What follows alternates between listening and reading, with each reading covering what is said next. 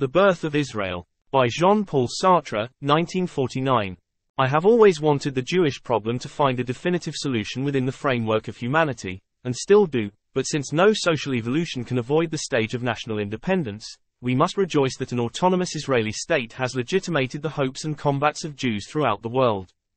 And since the Jewish problem is a particularly alarming expression of the contradictions tearing at contemporary society, the formation of the Palestinian state must be considered one of the most important events of our era, one of the few that allows us today to preserve hope.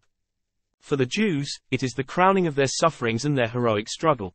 For all of us it signifies a concrete progress towards a humanity where man will be the future of man.